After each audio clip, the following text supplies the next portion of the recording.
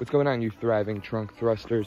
It's another Thirsty Thursday. Just wrapped up a 5-mile run on my during season taper week. Now, this isn't a taper like a meet taper or a race taper. We're not backing all the way off. We're still running 27 miles this week, just splitting them into more consistent, longer runs, such as 5, 4, 5, and then a 10-mile run to end the week. But a lot's been going on. Haven't been active lately. I think that when I say less, I say more. Words of the loose cannon. But beyond that, a lot's been going on. A lot's going on with the kitchen. Trying to work up a few events, get some fundraising going down there. Volunteers have been coming in the door. Still looking for more. So reach out to me if you'd love to volunteer in the community, if you live in the area.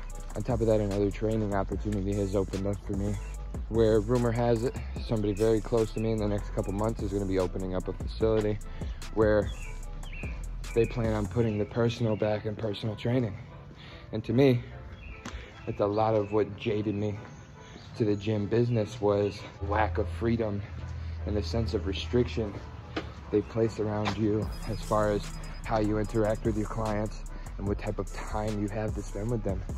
30 minutes is enough for a good workout. 30 minutes isn't enough time to guide somebody through something that's very important that they're going to be doing for the rest of their lives. Also, with the nice weather popping back, it is a little bit misty. There's a bit of a dew building on my beard here, which adds for a bit of a mystic look for me. However, not what I'm going for. Regardless of that, with the weather coming back the way it is, it's important that you don't just run out and step back in to your activities like you've been primed this whole time. That's why you stay in shape. That's why you follow a routine. My 3 main things to do that I love to do very much, which keep me accountable in my fitness, which keep me healthy, are playing basketball, playing football, and believe it or not, going for a run. As dreaded cardio might be to the next person, I enjoy nothing more than waking up, looking outside in the morning, and just going and tackling and logging some miles. It's freedom, it's meditation, it's balance, it's clearance, it's everything that you could look for in a basket case. For somebody who feels like a basket case most times, it's everything that you could look for in a therapy session without having to pay for it.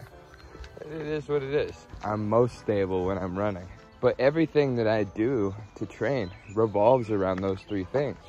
You know, I add some explosivity training for speed when it comes to football or basketball, even marathon running, wanting to up my pace, endurance training for my muscles, because obviously I'm going to be enduring a lot of miles on my legs. They need to be strong and they need to be willing to take that punishment. On top of that, running, having a cardio base, running, jogging, walking, cycling, all these things, they all encompass into one. And that's why it's important before you come to me or any other personal trainer, or you start any other workout routine, what are the activities throughout your life that you want to do and do well and perform well in? I just wanted to drop in and give a little update, drop a little spice of life there, aka knowledge. Knowledge is the spice of life. So I had to sprinkle some of that in there for you. Other than that, keep your eye out for everything great that's on the horizon. And keep chasing your goals. As always, I'm here to spread the health, and it's all love.